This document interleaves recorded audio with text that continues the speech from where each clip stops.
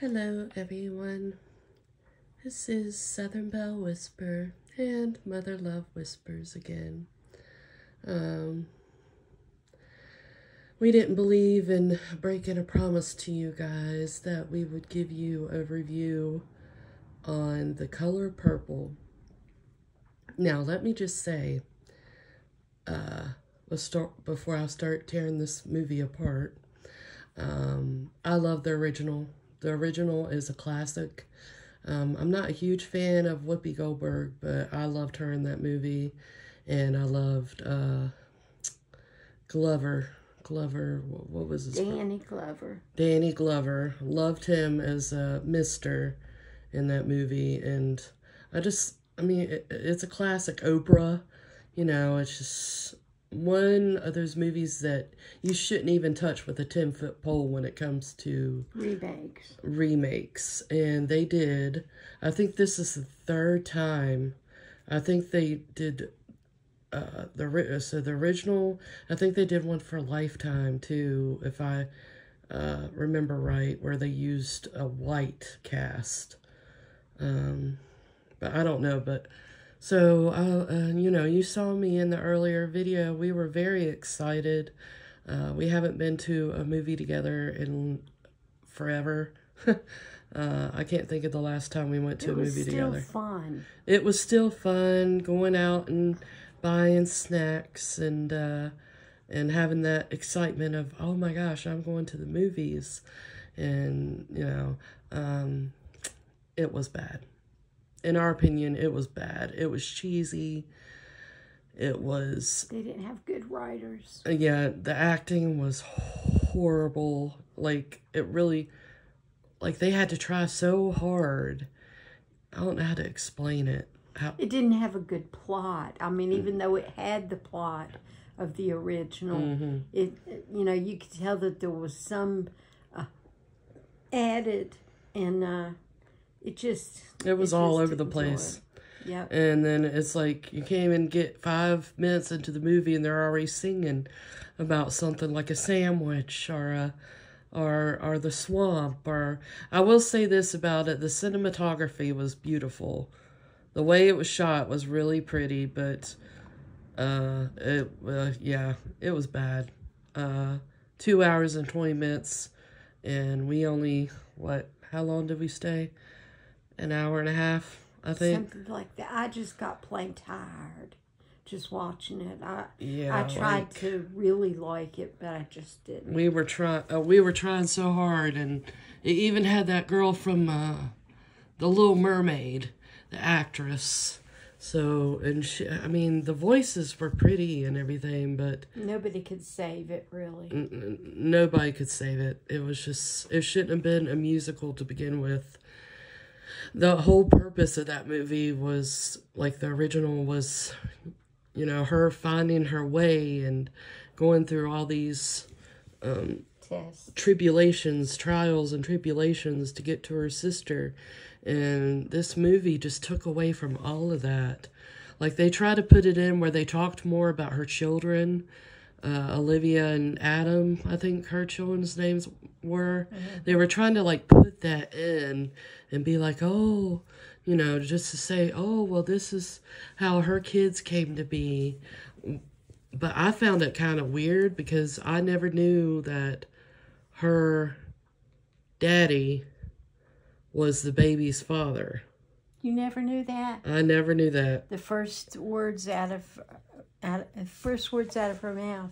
Maybe I just need to watch the original again because I haven't seen it in years, and I did not remember that little tidbit. Well, read the book again too. Oh yeah. Who's that? Ann Patchett or something? What, that wrote it? Yeah. I can't remember. Or Toni Morrison, some writer. I'll read the book, but oh my gosh, this movie today, oh, and we had such high hopes for it. And what's funny is I've been wanting to see The Iron Claw with Zac Efron because I love him. Who doesn't love Zac Efron? But it's based on a true story. But my mom doesn't like wrestling. So I'll have to go with a friend or something. Maybe I can get one of my friends to go. I'm not a friend. No, but you don't like wrestling. Remember when we went to go see The Fighter? I don't know. That movie was pretty good. It was good. With Amy Adams and his family just cracked us up so much. Oh my gosh, we were cracking up so much at the theater. Mom went to go sit down and missed the seat by about half a mile. And I told you guys she has a weak left side, so she kind of like slumped over on me.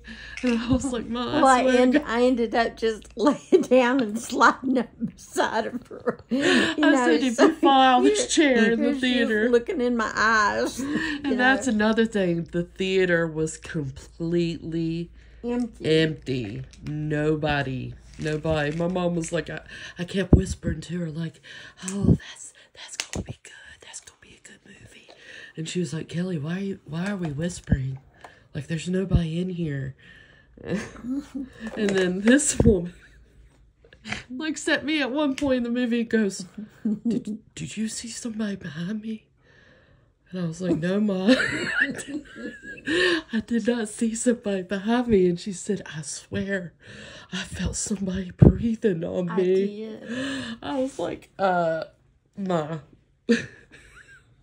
if you want me to bust through that wall where it says exit, like the Kool-Aid Man. Never a dull moment. I mean, it was bad, but hey, okay, I don't know. We tried, but our saving graces were, we got Captain D's, if you guys know what a Captain D's is, and we had to wait for it for about 20 minutes, and he gave us extra fish. I love that. I love Captain D's. Miss Mother Love Whispers going to the bathroom, so she might not be back by the end of this video. Say bye-bye. Ta-ta. But, Toodaloo. this also, it's been a pretty rough day for me. I got my license found, and then I went to the DMV, and they told me that my license was actually suspended in 2021, and that was around the time I had left my husband before, and they must have suspended my license when I canceled the insurance on my car. So I gotta call them, and it's just like all these hoops I gotta jump through. And I was like, can anything go right today? Can anything make me happy today? And I know money doesn't buy happiness, but that TV, I'm not going to open it until I get upstairs, but like, it's a 50-inch 4K, and I didn't even know it was 4K. So that made me a little bit happier than I felt today. It just seemed like everything was going wrong.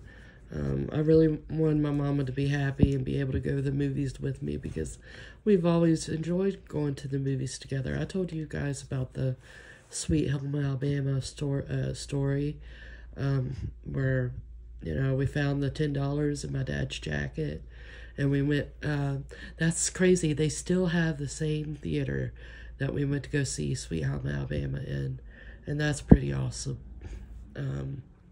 It's called the Millwall Theater. It's in Wytheville. I remember going there with her, and that was one of the best days of my life, seriously. And ever since then, we've just really enjoyed going to the movies together. And I hate that the first time in, I guess it's been a year, I think she went to go see Elvis. She begged my dad to take her to go see Elvis. But I wanted it to be good for her, you know. It was supposed to be a fun day, and we did have a few laughs, I will say that. We did have a good time. We got a whole bag, full stack still, and we had a few laughs. We got fish. I got a brand new, I got a brand new TV. I mean, I'm blessed. That's all I can say. Anyways, I love you guys. I hope you guys like this little review, and I'll be talking to you soon. Okay, bye-bye.